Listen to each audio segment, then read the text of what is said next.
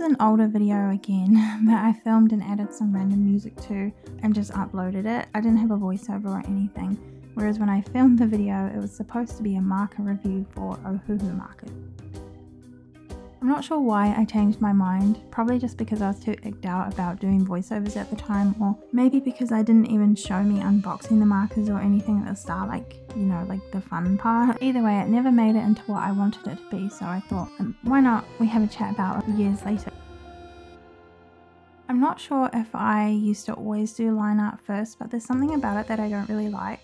I kind of feel like it feels more organic if you do the line art second. I don't know if that's just me or I don't know, it just makes it feel really stiff to me. With my art anyways, not necessarily with anyone else's.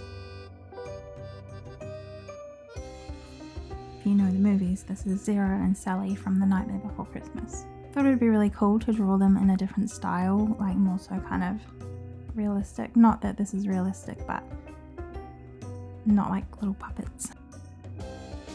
I think it came out pretty cool. I can't sell prints or anything of it obviously because it's Disney and they're really scary.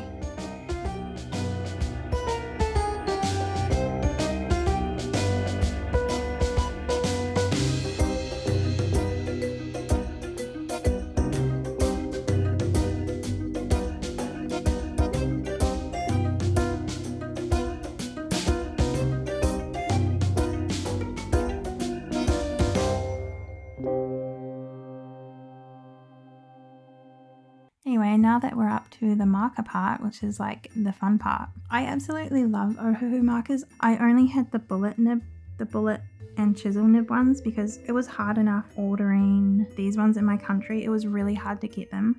I'm in New Zealand and sometimes we get things a little bit late. I actually sold my bullet chisel nib ones so that I could order the brush nib ones when they came out. But I couldn't get them. I couldn't get them sent here, even from their website back then. And I still haven't ordered them. I did use Copics as well for this illustration, and they blend together perfectly. Like, it doesn't even matter using the two different brands. You can't even tell the difference. Apart from, of course, the Copics having the brush nib. But they do blend well together. And I didn't have a lot of Copics at this time, so it was really cool to have the Ohuhu to supplement the colours that I didn't have without having to pay crazy prices for the Copics.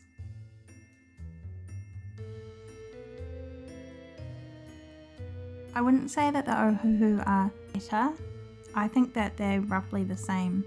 If I had the brush nibs, I would love to test those out to see how durable the brush nibs are compared to the Copic ones, but I don't even have my Copic markers anymore because I also sold those. It was a long story, but they are long gone.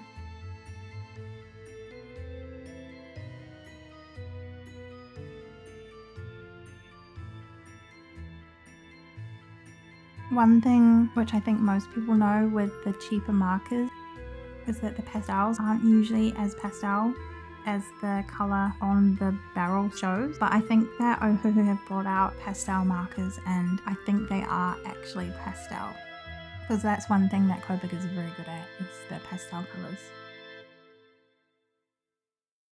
I did my best to get her colours right with what I had, and I think it came out okay. I would have liked to see more texture. What I should have done was use the bullet nibs to add texture into the drawing because it's quite flat.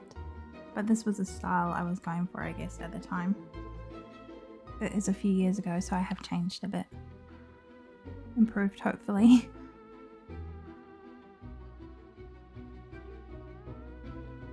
I have a whole lot of random brand markers that I really want to try out. I don't think any of them will be as good as the Ohuhu, but we never know. It'll be really interesting to see.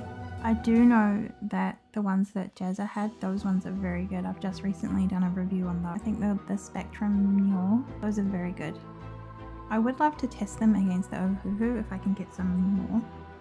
If they can be sent to my country. I'm pretty sure they can now.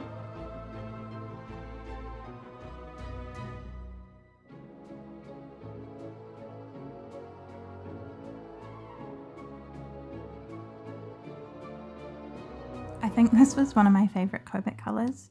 Just a warm tone kind of grey. Warm tone greys are like my go-to for everything. You can use them for shading. You can use them on top of other colours to add.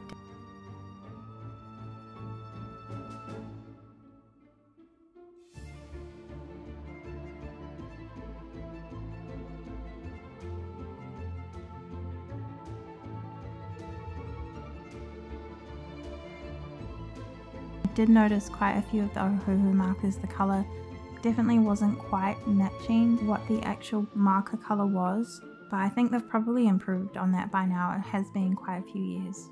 And it doesn't really matter anyways, if you do swatches you'll know what it is.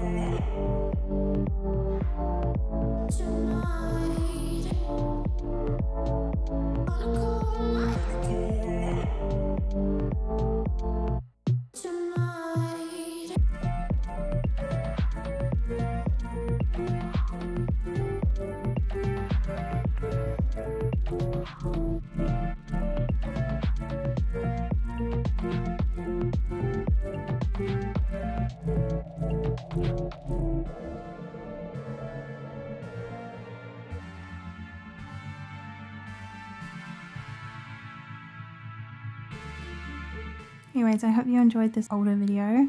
I will have some newer ones coming out soon and definitely some more marker ones, which I'm very excited about.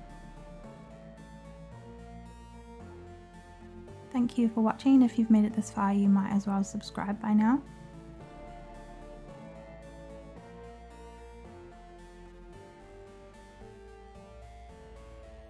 I'll see you all in the next one. God bless and goodbye.